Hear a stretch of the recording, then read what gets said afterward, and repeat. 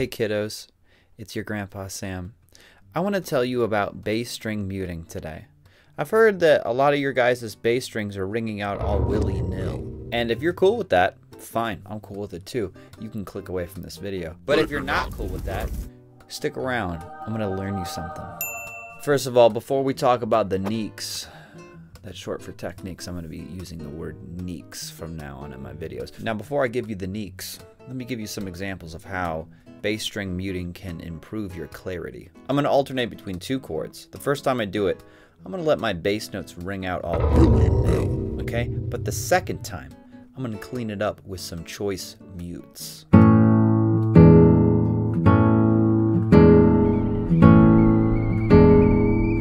Wow, doesn't that suck? Check this out.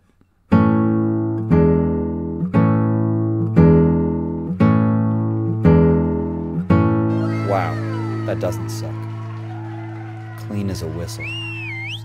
In order to level up and acquire this particular skill, you're going to have to master two techs. The first will allow you to mute the string that's ringing out above the bass note you intend to play. Above as in further from the floor, closer to your face. When I play the E chord from earlier, it makes my low E string ring out. Now when I set up for the next chord, look where my thumb is. It's like really close to the low E string. Okay, so close that I could very easily just rock the finger back a little bit and mute the E string. And then I'm still set up to play my A chord. Now, I'm doing this all the time. I'm constantly doing this. I'm doing this all the time when I'm playing. So much so that it's like second nature. I barely even think about it anymore. First, you want to work on this without the chords, just with the thumb, just to make sure you're doing it right. Alternate between playing the E string, and then simultaneously preparing the thumb to play the A string while you mute the E string, and then play the A string. And that's it. I'll do it again. I prepare and mute, play the A string. The mute happens almost instantly, but slightly before you play the A string, just a split second before.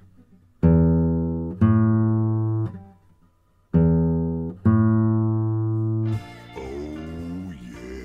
So go back and forth between these until it feels comfortable and easy, and only then do you want to add any additional notes or chords.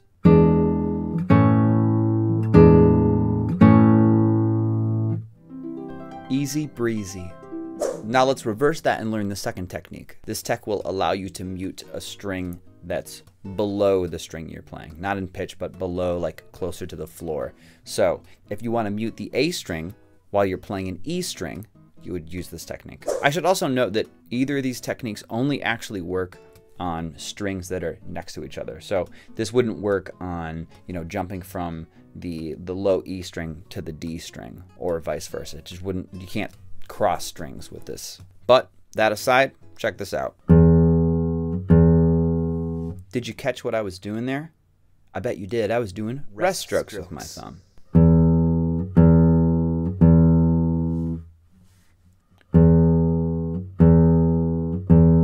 Sick. Now this is actually something I didn't really get used to until like way down the line. I'd say within the last maybe like 5 years or so. It's still pretty tricky. It requires that this part of my thumbnail is very specifically filed and that my hand is in a good position.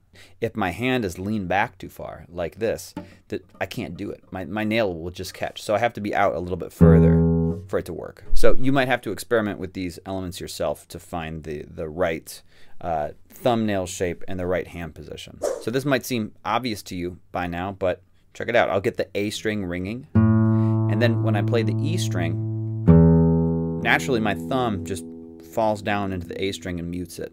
And as with the other example, you want to make sure you can do it just on the bass strings without adding any extra notes yet.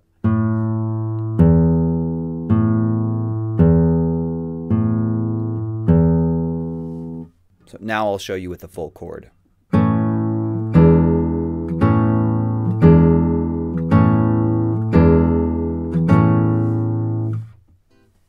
Cool.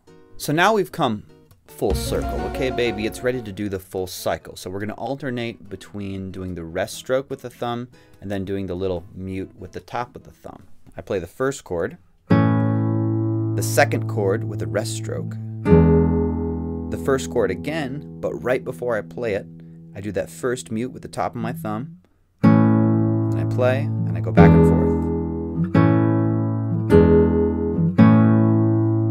Don't you love it?